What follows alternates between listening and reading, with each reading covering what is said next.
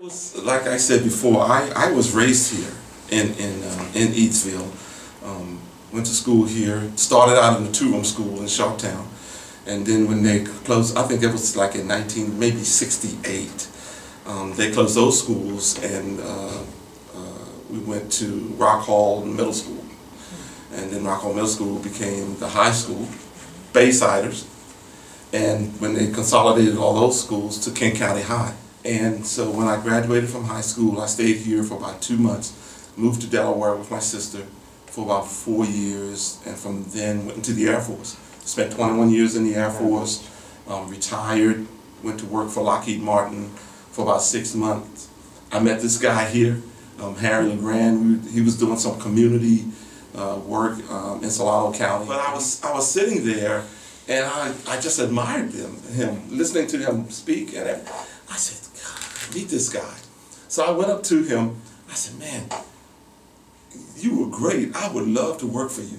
In fact, I was actually over in student housing I was in the housing department there on campus for the first 25 years, and he came to work with me over there. And then when I was moving into the chancellor's office, I had 3 people call me and say, well, you're bringing Ken with you, aren't you? And I kept thinking, either he's really good or they hate the person who's in the vice chancellor's office right now. So I said, of course, after the 3rd person, of course I'm bringing Ken with me. And so it's kind of been a partnership, but it's really important, I think, in those roles to have. He's like my work spouse. I mean, he knows me probably more than my wife does better at this point.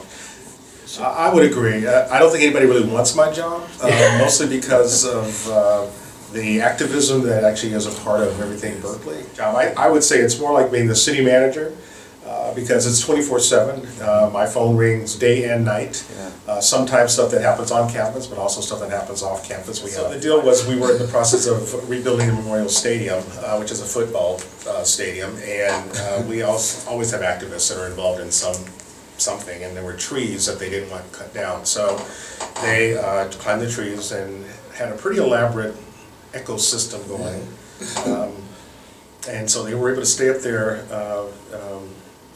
winter, rain. Well, you know, in fact, protests are pretty expensive to actually manage, and with the disinvestment of the state, I mean, I think about 10% of our budget comes from the state of California. So it means that tuition has really become probably the number 2 driver on our budgets after the federal government's grants. And so students don't oftentimes know that when we get involved in a protest, you know, I call them the $1 million meetings, because there's a lot of us involved in decision making and trying to understand how to make it a safe and equitable kind of end game in that. And in that particular case, I mean, that was millions of dollars that were spent on those tree sitters, and there's no insurance company that's coming in and paying that bill, so that's actually having to come out of the university's budget to actually manage that. And I think many times students don't understand, now they're paying that, it's not the state of California. It's as different for me as night and day. It's just, especially if you go down towards the center of campus, or I guess you wouldn't call it the center, but Sprout Hall, where all the energy is around lunchtime, because you have tabling, and there's always a lot of, I mean, you can walk through there and the school spirit at that university just overflows. I mean, and then you have the folks that are preaching or reading the Bible, guys shouting who aren't even students. They just may have been students at one time, but just never left the campus. So they're like, I guess I would say, for me, growing up here, I think, and I've told him this before as my boss, because we ride together. And so we share a lot of things.